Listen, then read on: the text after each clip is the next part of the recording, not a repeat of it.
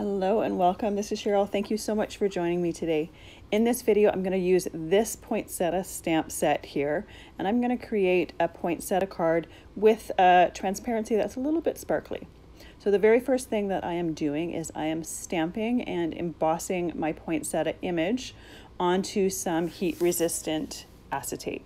Now, this is acetate that you can emboss on, and like I said, it's heat-resistant. However, when you're doing your embossing with your embossing gun, you don't want to hold the heat gun in one spot for too long because it's resistant. It's not completely heat proof.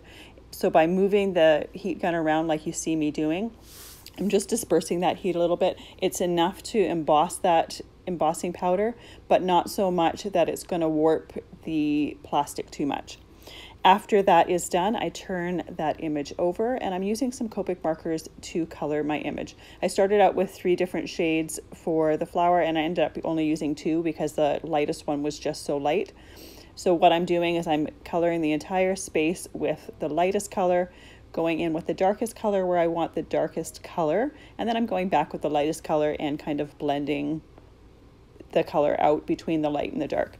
Now, working on plastic is completely different from coloring with Copic markers on paper. It does not blend the same. There's no way to get those streaks out. When you're working on paper, you can easily get the streaks out of the paper, but that doesn't happen on the plastic.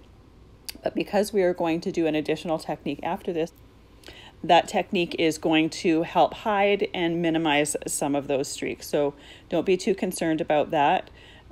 Just enjoy the process.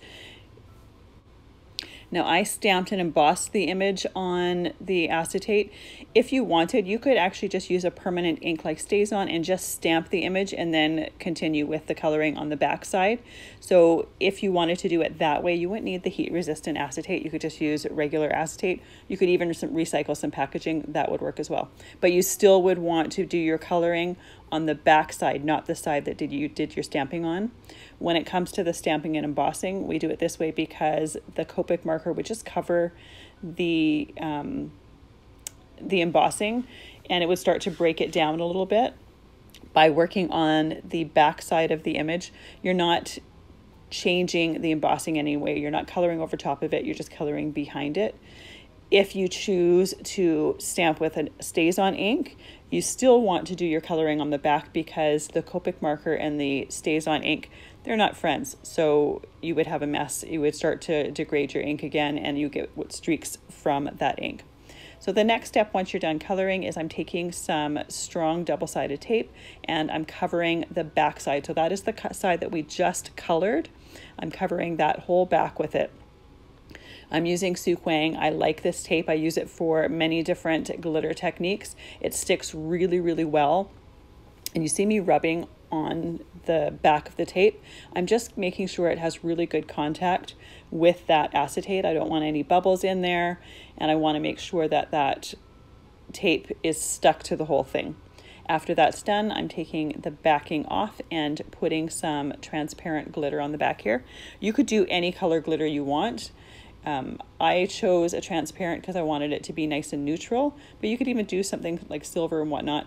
The one thing to keep in mind though is that Copic marker is transparent, so if you're using say a dark colored glitter, it's going to affect the color of your flower.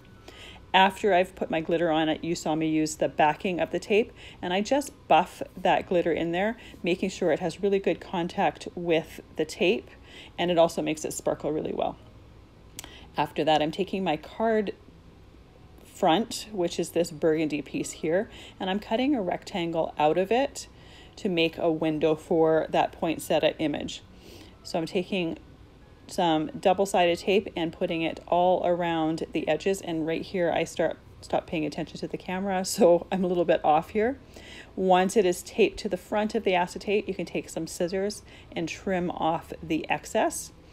I like to use a Swiffer duster to get any glitter off my image as well as the card base just to clean things up. The Swiffer duster works really, really well with both glitter as well as perfect pearls for cleaning things up and taking any excess off. Next, we're going to take that strong double-sided tape and we're going to put it around the edges of that frame to glue it onto the front of our card.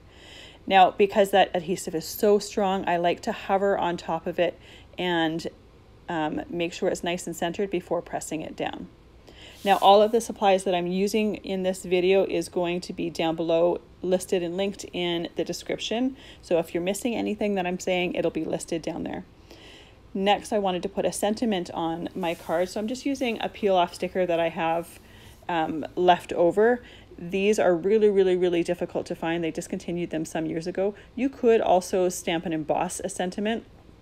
I didn't think about it ahead of time. Otherwise, I might have done that. The last step I'm doing is putting some stickles in the center of that poinsettia just to give it a little bit of different texture and a little bit of different focus there. So this is the finished card. I hope you enjoyed learning this process. Thank you so much for joining me. Have a great day.